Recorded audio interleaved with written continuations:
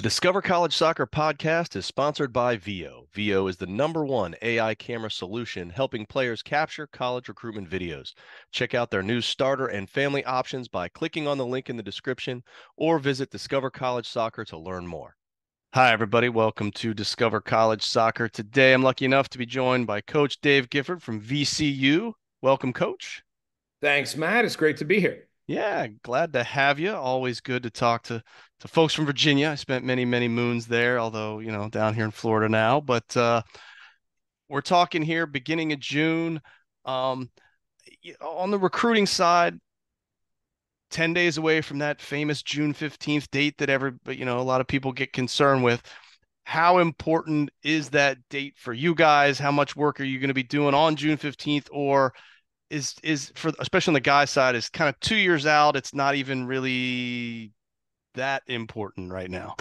No, to be honest, at this point, not very important. I wouldn't say totally irrelevant, but pretty irrelevant. I think that when you're comparing the two sides of the game, and this is evolving and changing, all the time. But on the women's side, you have so many opportunities, and historically, you haven't had enough good players for those opportunities.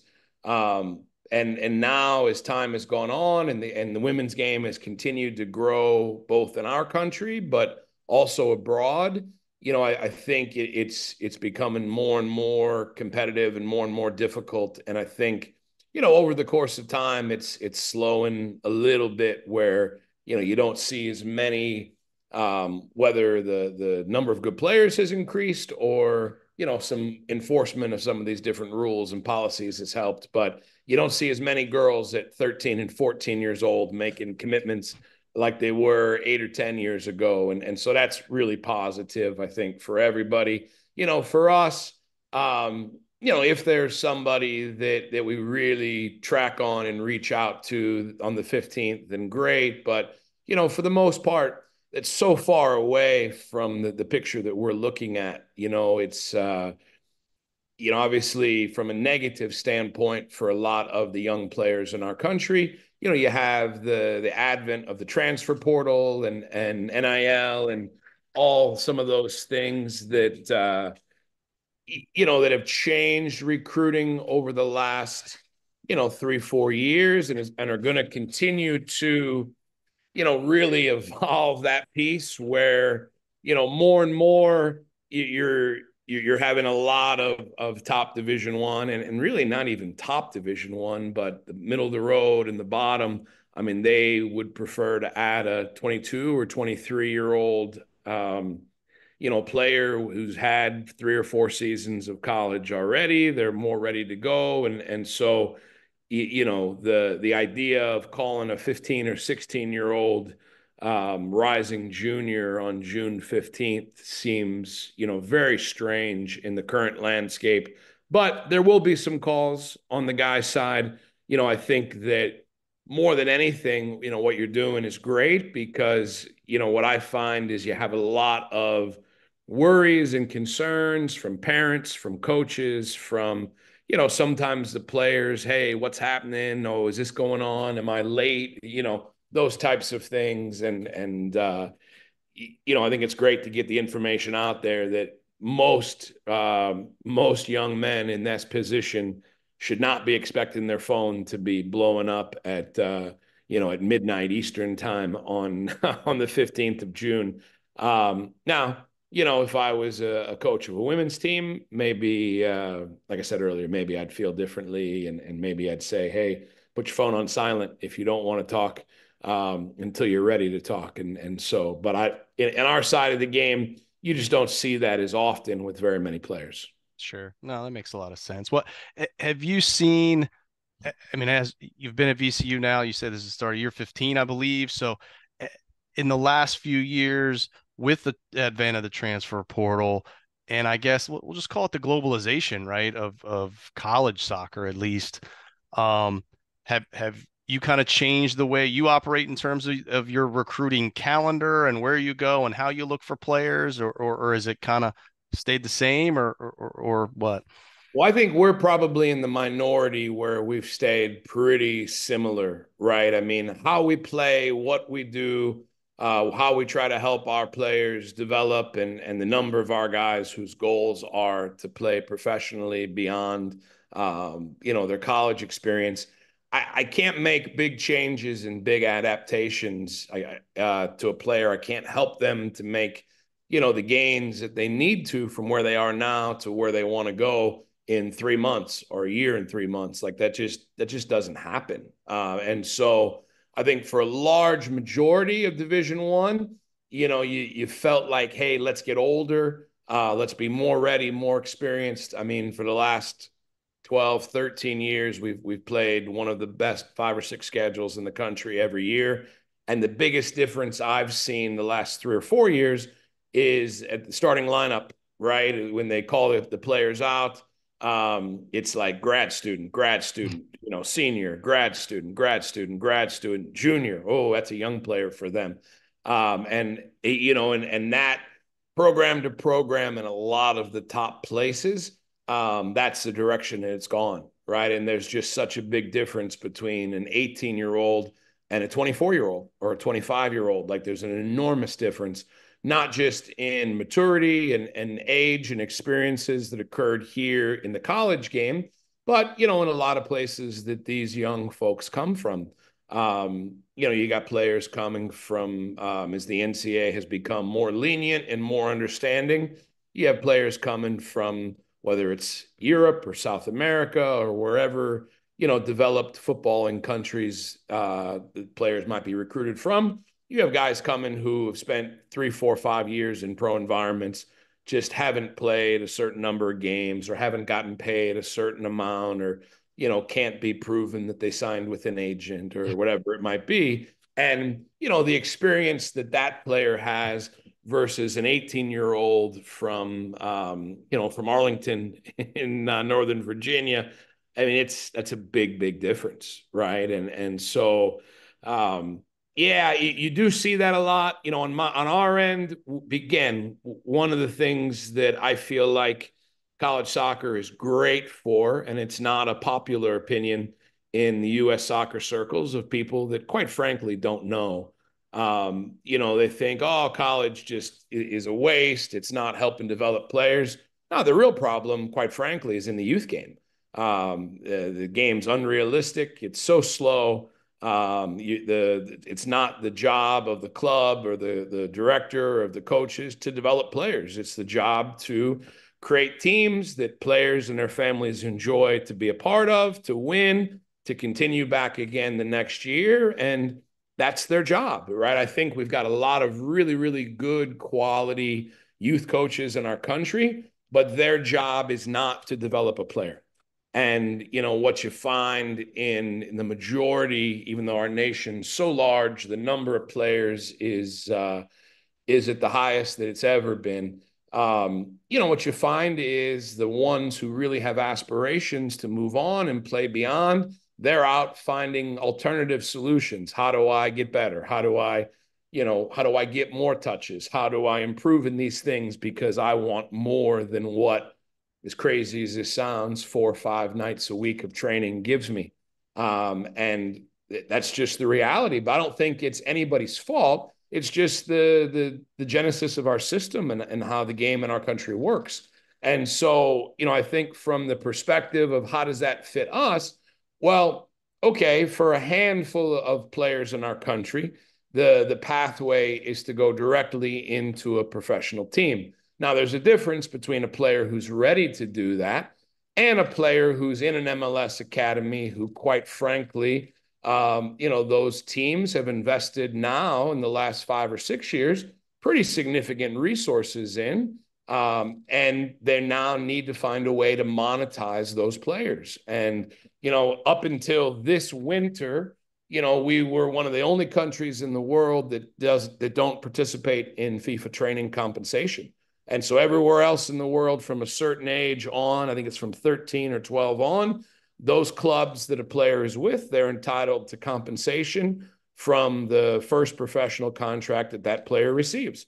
And so those clubs' business models are set up for them to develop players, right? And the coaches at the U14 and U16 and U18, whatever ages that country or that club happens to sponsors, they're evaluated upon how many players progress from their group and they're ready to progress on to the next group.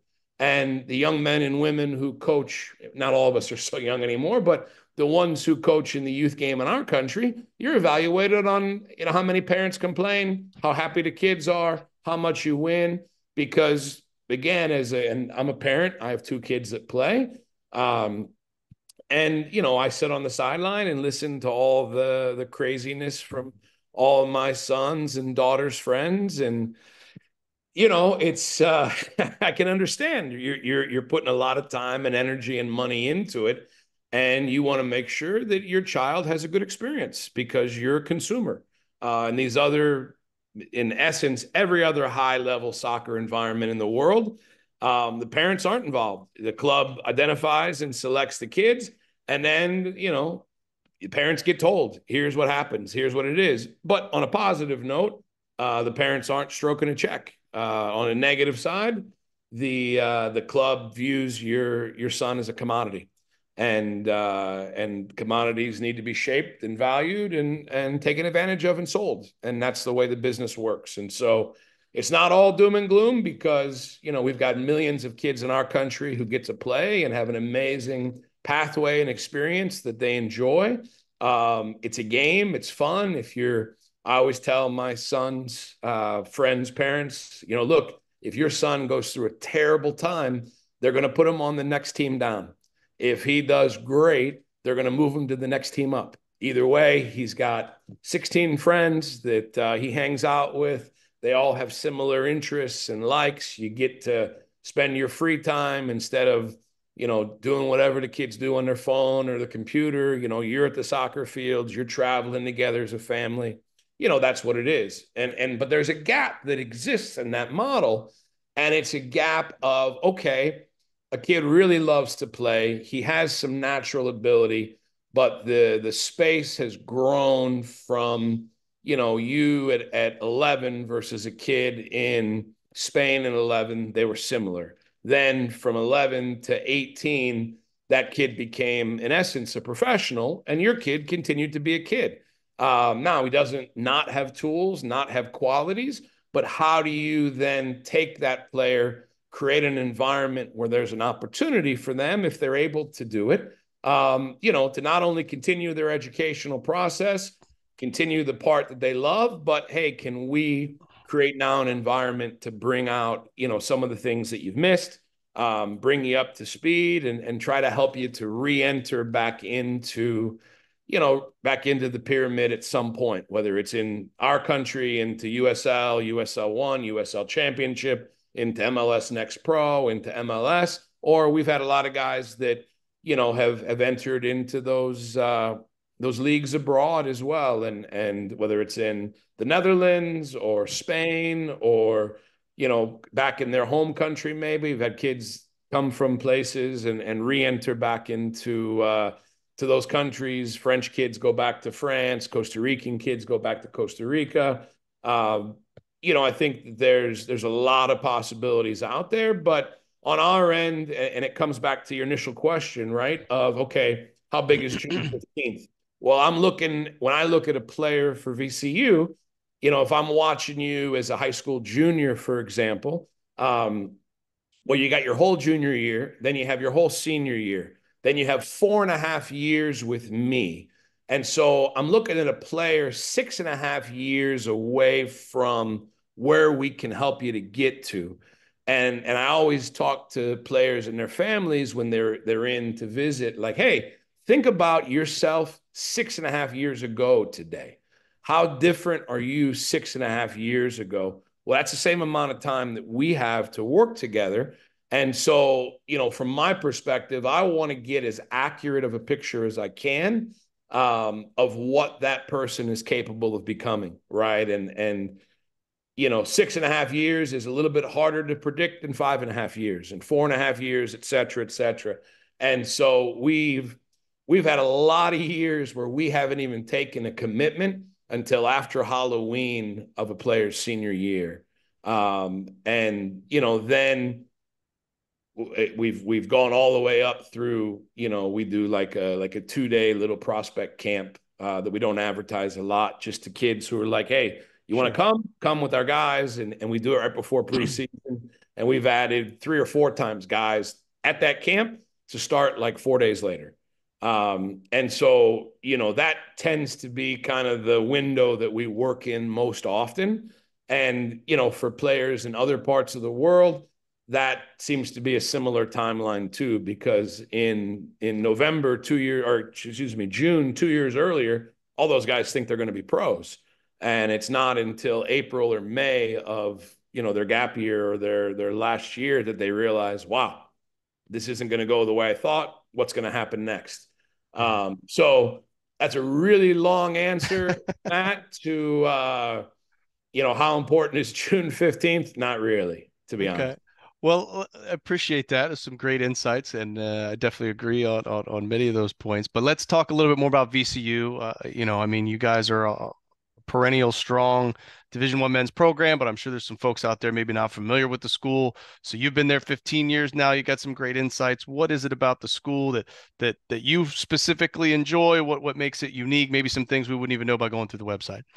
Yeah, I mean, I think what I've always enjoyed, and what has kept me at VCU for the last 15 years is the type of person and type of player that we get to work with, right? And our game and our country, in one of the only countries in the world, is filled with really one type of player specifically from a very affluent background, good family, has the expendable income to be able to do a lot of things. Many options in life are open to them. And, that's not always the case in our country, but it's interesting because our game in general, in most of the world, is a game for the people, right? There's very little cost. As I travel all over different parts of the world, I mean, kids are playing with no shoes on concrete, with rags rolled up as a ball, with a plastic bottle with tape on it as a ball. And I make fun and myself, right, as my 5-year-old daughter and I roll out to what looks like a putting green for her to go play in her U5 co-ed recreational game on the nicest field that any of my players would have ever played on. And what I like about VCU, both during my time here, but also, for a long, long time prior to that, is it's always been a place for, first generation college students, right? Like, and my team is we try to create the group to look like the world, right? And feel like the world. And so, you'll have one guy on the team who's one of the brightest and maybe best students at the university. We've got an excellent medical school, one of the best medical schools on the East Coast, a business school, engineering. A lot of these pieces are really, really top academically. But then we've got, a handful of guys who don't speak English, right? And maybe aren't even good students, and they don't speak English, and they're barely qualifiers. And we've had guys from some of the poorest backgrounds in the world, and they live with guys who their parents are surgeons, right? I mean, we in our first recruiting class, and 2 guys that lived together for 4 years, we had one guy from a country not as affluent as the U.S. who was homeless from age 7 to age 17 and lived on the street and popped around from one family or gosh, under a bridge or whatever. And he lived with a guy whose father was one of the leading kidney research physicians on the East Coast, and they were roommates and best friends and played in the midfield together, and that kind of thing I really, really enjoy. I don't know that I would be as fulfilled or as enjoyed if my whole team were guys who, quite frankly, only needed us or our staff or our athletic department just to help them play soccer.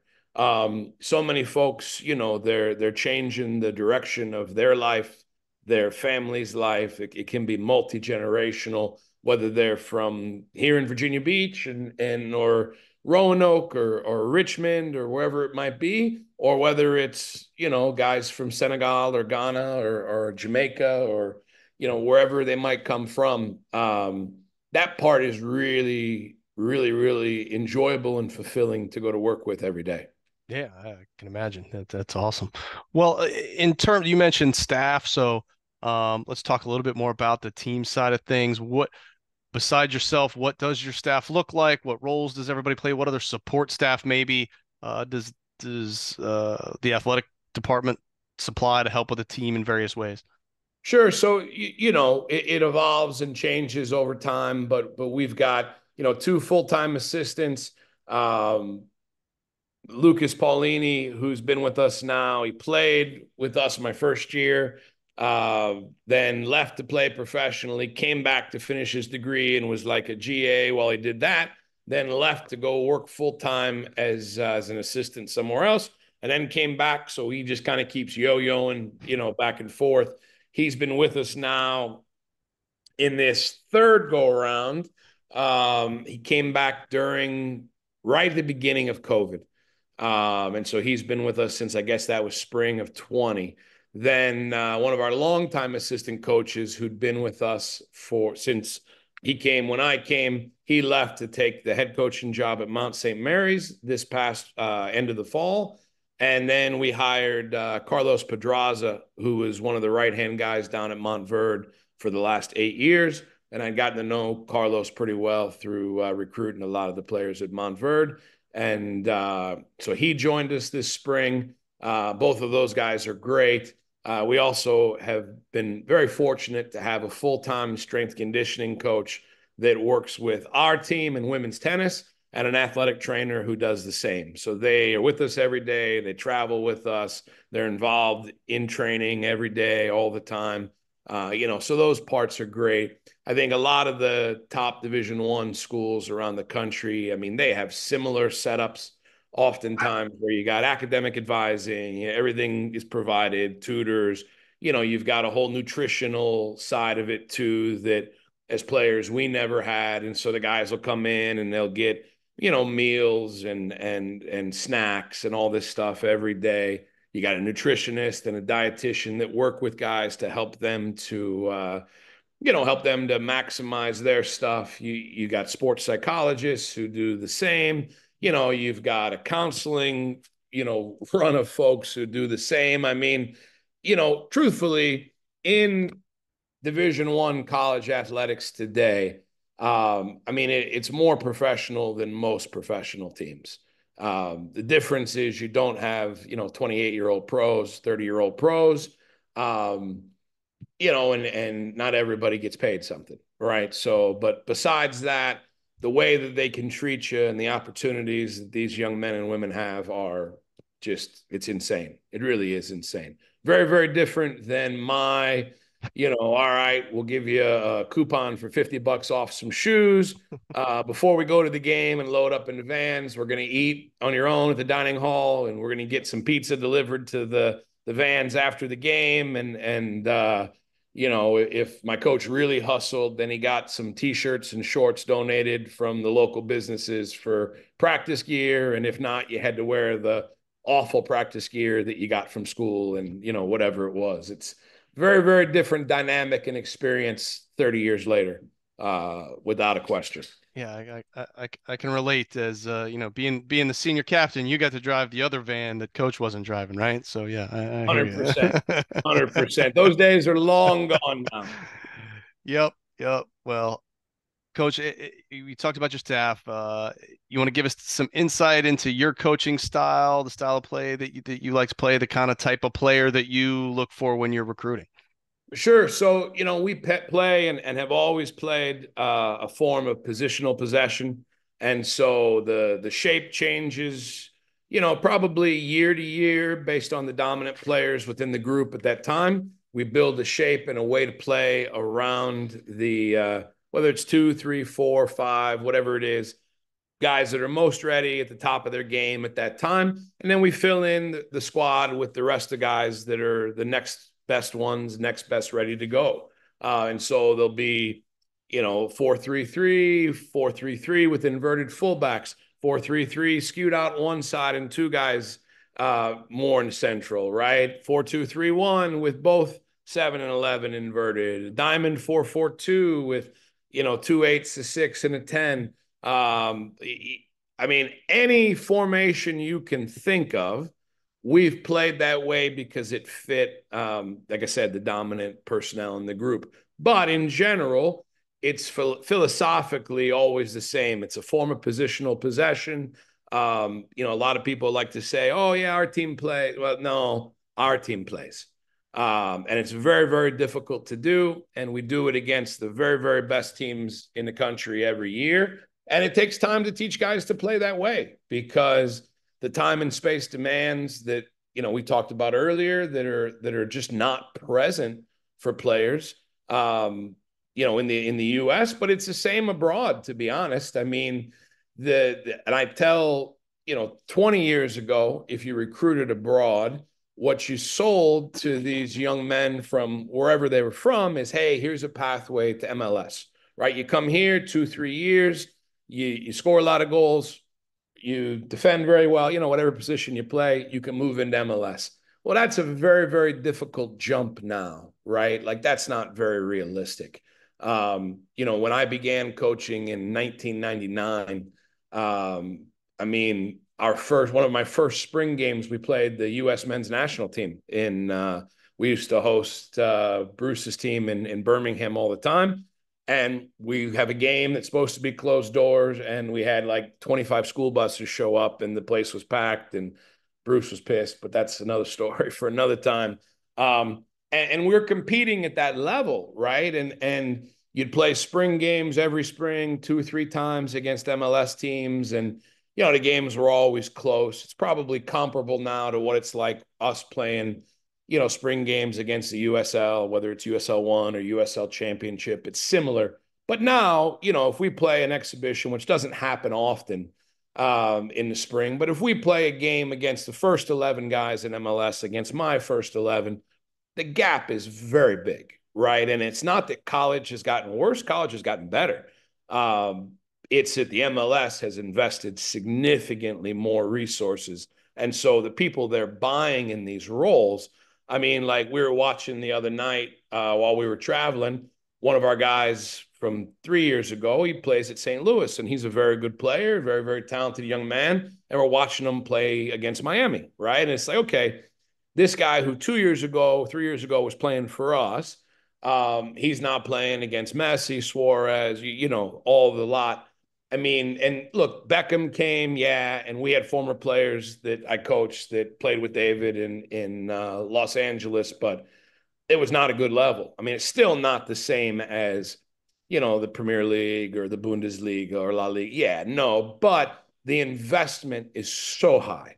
And so the jump is enormous. And the point of that is to say, I can't say to, some kid in Norway or some kid in Germany, hey, this is a realistic path for you to come here and go to MLS. What I can say is the Division I men's game is very unique. And at the top end, it's super unique, where the speed of the game, it never slows down, right? And the substitution rules, although we've made some adaptations for this upcoming fall, it's not going to change it that much. It just, guys don't get fatigued because you can make subs and bring guys back on later in the game.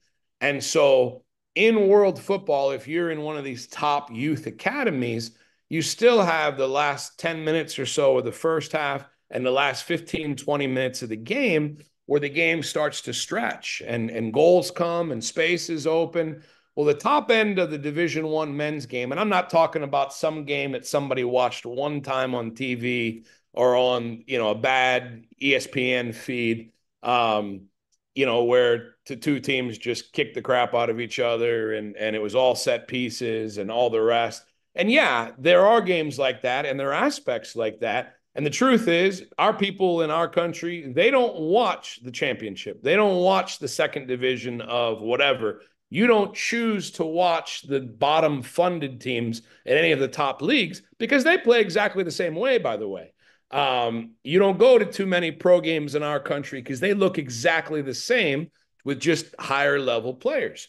But our game, it never slows. And so what it replicates a lot of times is it replicates a higher level standard and speed of play than what, let's say I use a former player as an example. We had a Spanish guy that came, this is like maybe 2012, 2013. I think it was 2012. Came to us, was finishing high school, really good student. Dad played for Barcelona for 10, 11 years. So it wasn't a dire straits kind of situation. He was a bright young man, wanted this as a pathway to the future. And I said, look, Manal, I don't know that you're going to make the jump into MLS. He was in the Tricera, which is the fourth tier in Spain at that time.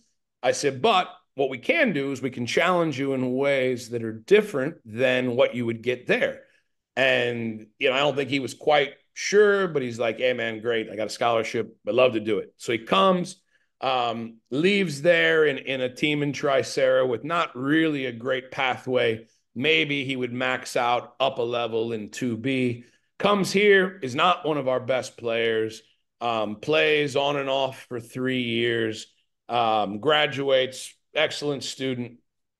The MLS was just having more and more two teams that were starting to pop up. And, he chose to go back, start in Tricera. He was a striker that I think scored 7 goals for us in 3 years. He scored 34 goals in the second half of the season that year. Got signed by Girona, got promoted, went to La Liga, spent 4 years, I think, at Girona, and has now been popping around from one team to another in 2A, finishing out his career. And I went to watch him maybe after he'd been there for, I think, 2 or 3 years, and he was on loan in a club in 2A, and the entire roster is like Real Madrid, Barcelona, all these guys that were fringe players on their way down. And I'm watching him, and he's the starting 9. And he couldn't create for himself here. He couldn't get separation because the game was too fast.